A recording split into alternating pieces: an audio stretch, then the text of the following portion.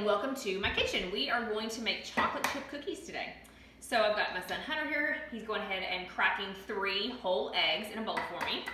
You want the whites and the yolks. And this chocolate chip cookie recipe is kind of a chewy recipe. It is not the cake-like big thick ones. It kind of flattens out when you bake it. They're my favorite kind.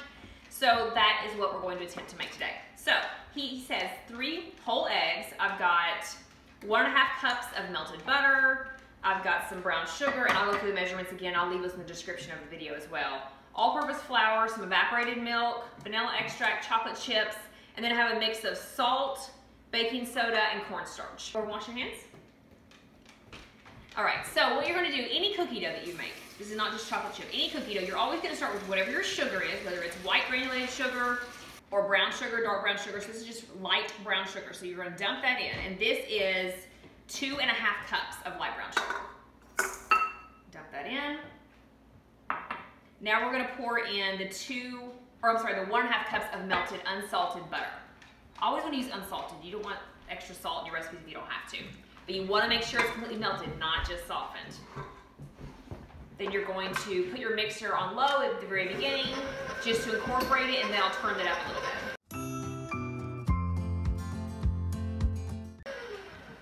So I've got it completely incorporated, but I really want to make sure that sugar completely blends into the melted butter. So I'm going to bump it up to probably medium, maybe medium high, just for a couple of minutes until it looks more dough-like.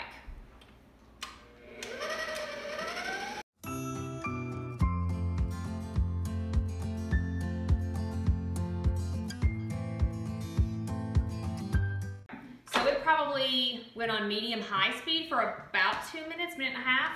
I just kind of want to show you what that looks like. See, it's kind of, I don't know, like wet sand almost.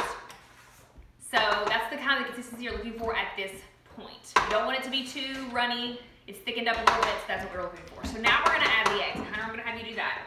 And you kind of want to do like half and half, or 1 egg at a time. You don't want to dump them in all at once. And as he's doing that, I'm going to, here, hold on just a second. Let me bump this up. I'm going to raise my bowl back up and put it on low, and he can continue to add those as it's stirred.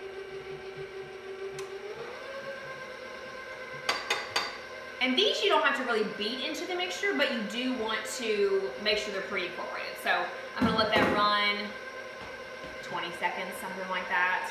And then I'm gonna scrape the bowl down really good.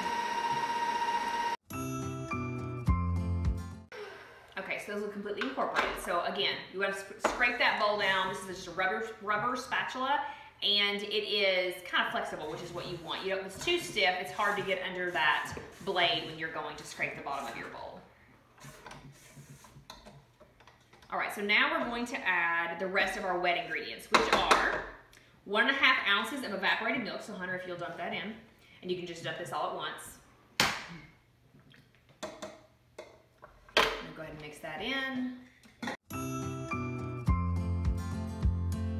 All right, now we're gonna add some pure vanilla extract. So Hunter, that's what this is. And that's about a tablespoon of vanilla. Thank you. Same thing, you just wanna incorporate it. Okay, so now I'm gonna scrape my bowl down again. You always have to scrape the bowl down. It's annoying and a little bit tedious at times, especially if you're doing a lot of cookie dough around the holidays, but it really does make a difference, and make sure none of your dry ingredients get stuck to the bottom of your bowl. All right, so now that I've scraped this bowl down of the wet ingredients, I'm just gonna turn it back on low, incorporate that really, really good. Okay, so now all of our wet ingredients are incorporated completely, so we're gonna start adding our dry. So I've got 2 teaspoons of cornstarch, 1.5 teaspoons of salt, and 1.5 teaspoons of baking soda. So once you get those mixed, then you're gonna dump them in your bowl of all-purpose flour. And I have 4 cups of flour here, so if you wanna go ahead and dump that in.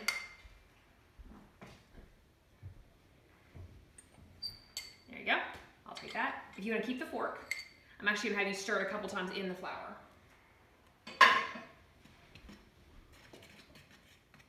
Now, when you go to add this, you're gonna wanna drop your bowl down, and then I would suggest grabbing like 1 cup measuring scoop, something like that, and dump it in a cup at a time. So I'll grab one of those. This is actually 1/2 cup, but we're gonna do 2 scoops at a time. We're done. So here we go, do a couple scoops. And then we're gonna turn it on this lowest setting because you do not want flour to come shooting out of this mixer at you. And it will. And as that slowly incorporates, you can build up the speed a little bit.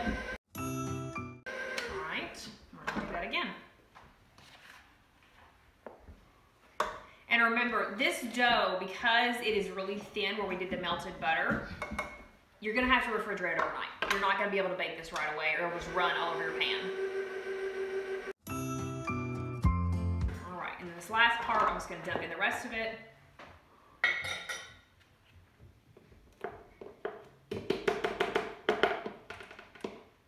Oh, still got a little bit more.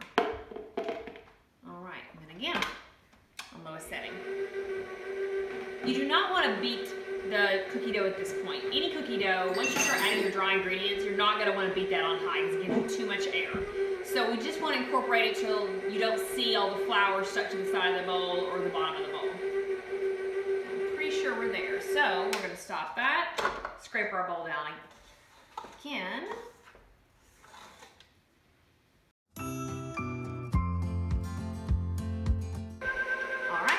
So, to add the chocolate chips, I like to add them by hand. I don't like to put them in the mixer. They don't need to be beat into the cookie dough. You're just kind of folding them in. So I'm going to scrape this down, and then I'm going to have Hunter dump those in for me. All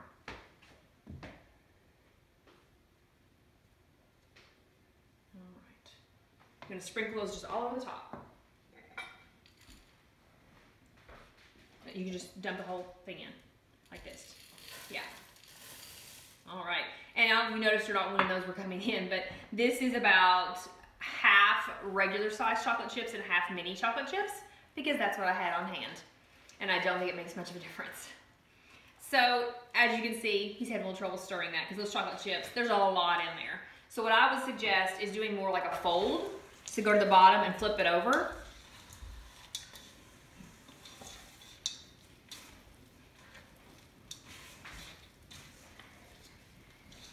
Do that as much as possible.